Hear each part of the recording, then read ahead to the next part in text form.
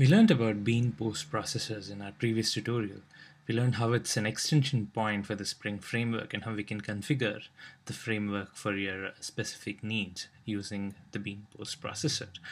Today we're going to talk about one more extension point, which is the BeanFactoryPostProcessor. Again, this is a feature provided by Spring. If you want to execute code when the Bean factory itself is being initialized, then you can use Bean factory postprocessors. You can write your own Bean factory postprocessors, and you can also use some of those Bean factory postprocessors that come out of the box with Spring. So let's first try and write a Bean factory postprocessor, and then we'll also see one of the out of the box objects that Spring provides. Now, in order to customize a Bean factory postprocessor, just like a Bean postprocessor, see here what we did was we implemented the Bean postprocessor and we wrote these methods. We had to implement these methods. And then the second step that we had to do was in the Spring XML, we had to just declare the Bean. So these are the two steps that are required for the Bean factory postprocessor as well. We have to write a class which implements the Bean factory postprocessor and then implement the method, and then also declare that class in the Spring XML. So first let me switch off this Bean postprocessor that we have written earlier. All it takes is to remove this declaration in the Spring XML. So in order for a Bean postprocessor to work, the Bean has to be declared in the Spring XML. If not, then even though you have a class which implements the Bean postprocessor, it's not going to get implemented. It's not going to get called when the beans are being initialized. So if I save this and if we run this class again, you'll notice that the Bean postprocessor is not in action. So now let's close this and we'll write a Bean factory postprocessor. I'll create a new class. I'll say my Bean factory pp for postprocessor and finish. Now again, I will have to implement Bean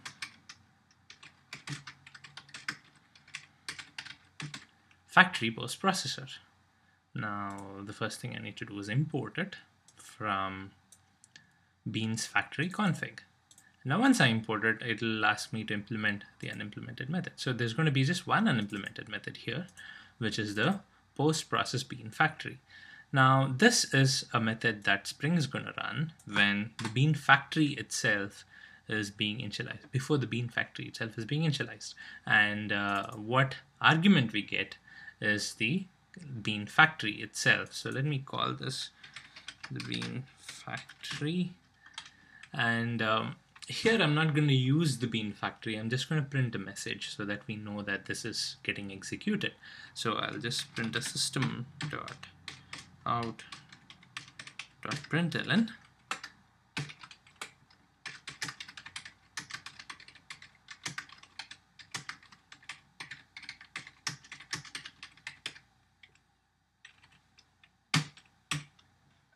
Okay.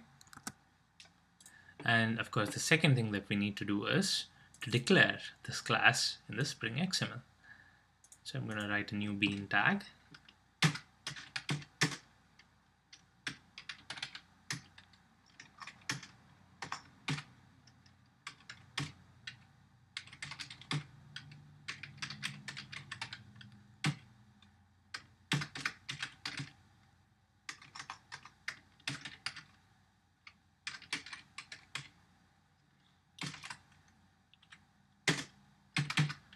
And close it. And that's all it takes. So again, what I've done is I've created a new class which implements the Bean factory postprocessor, and then I have to implement this method if I'm implementing this class.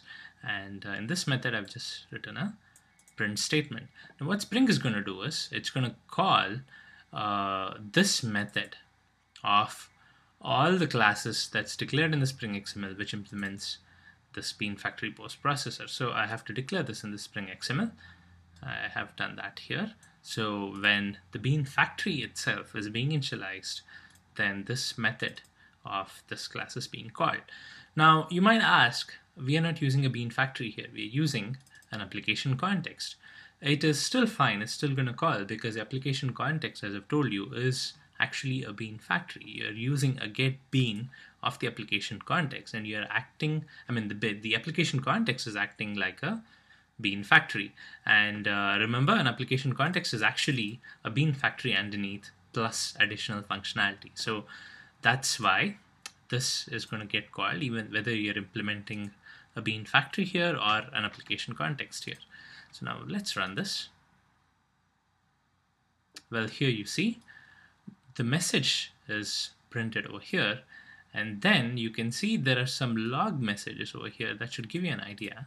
Here it says pre-instantiate singletons. So I've told you, when Spring initializes the bean factory, the first thing it does is initializes all the singleton beans. So what's happening here is the bean factory post processor is first called, and then the bean factory is initialized, and then all the singletons are initialized. So this is the order in which the execution goes. And then here you have all the beans that are initialized over here, and then of course the actual execution of the program. So this is a handy way in which we can plug in some extra functionality if you want to override some of the default behavior when the bean factory is initialized. One example of a bean factory post processor is something that comes out of the box. It's called PropertyPlaceholderConfigurer. And the PropertyPlaceholderConfigurer is an out-of-the-box bean factory post processor that Spring provides.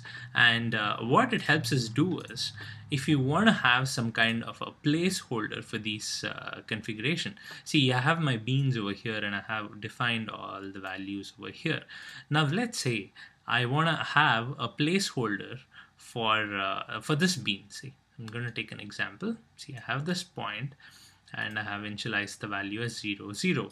Now let's say I don't want to specify the values over here.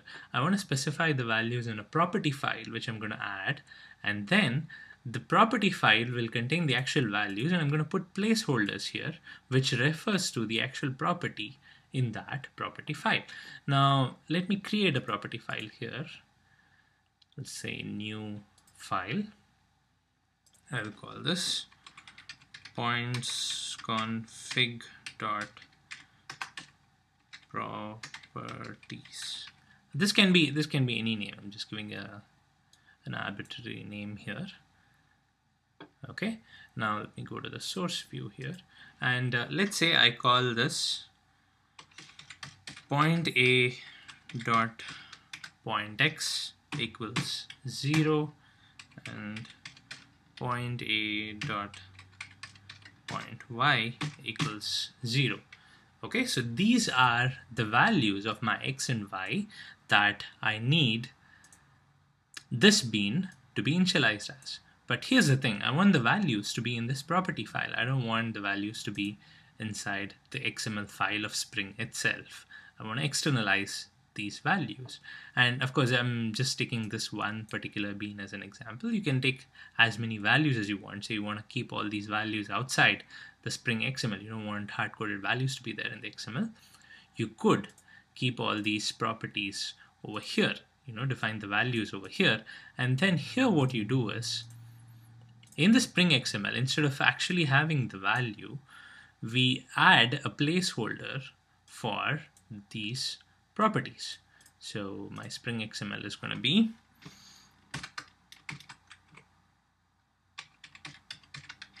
point a dot point x, and then this one going to be point a dot point y. So note the syntax for the placeholders here. It's $, and then you have this curly brace, and you have the actual property inside the curly brace. This is actually a standard convention. Normally you would see placeholders like this in some other frameworks like Ant, for example. So this is the common syntax that even this Bean Factory post processor uses. So I have my properties defined in this properties file. Let's save this, and I have added the property placeholder instead of the actual value in my Spring XML. Now, in order to let Spring know that these values have to be substituted over here, I will have to use this out-of-the-box BeanFactoryPostProcessor that Spring provides, which is called as a property placeholder configurer. So again, in order to define any BeanFactoryPostProcessor, all I need to do is write a simple bean tag here. I have a bean, and then class equals, and I give the class name. It's as simple as that. So if I was writing my own BeanFactoryPostProcessor, I would have to write the class and then add it here. But since I'm using the out-of-the-box BeanFactoryPostProcessor, I don't have to write the class. Spring is already providing that class for me. So I just have to add the class name over here. And the class name is, of course, with the full package name, it is org.beans.factory.config.propertyplaceholderconfigurer. Okay, so this is actually the name of the class which is doing this.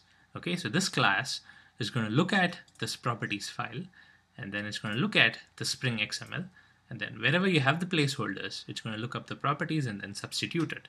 So this is a BeanFactoryPostProcessor. So this gets executed before the BeanFactory gets executed. So the BeanFactory will not see these placeholders. The BeanFactory will have a completely substituted XML file ready, because this guy is going to go in first and do the substitutions. But here's the thing, for this BeanFactoryPostProcessor to do the substitutions, it has to know what the properties file is. It knows what the XML file is because this is the one. But this is an arbitrary name that I've given. I've given a points_config.properties. Now it has to know what this property file name is. So in order to do that, I will configure that value. First, let me open the bean tag here so that I can write a configuration value inside it. Now I will have a property name equals locations, and the value equals, I will call this the points config dot properties.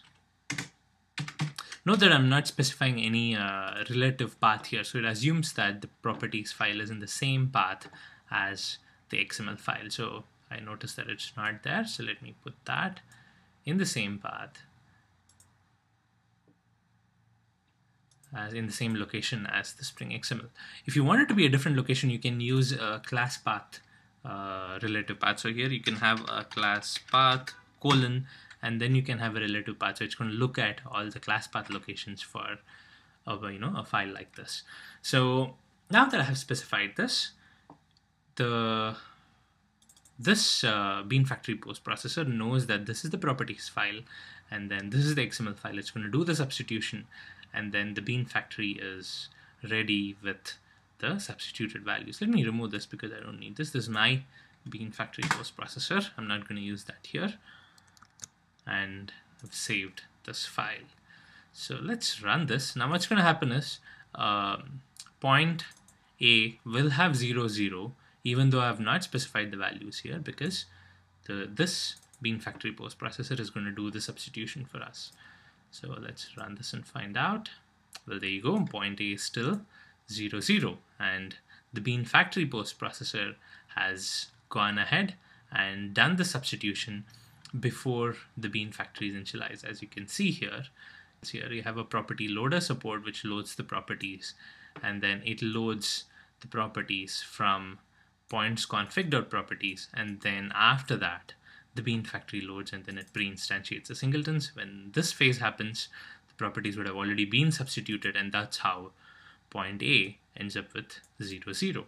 So again, this is another handy feature if you want to override some of the behavior of Spring and you want to add your own steps in order to configure the beans or to add any extra features like the property substitution, then the Bean Factory post processor is very handy.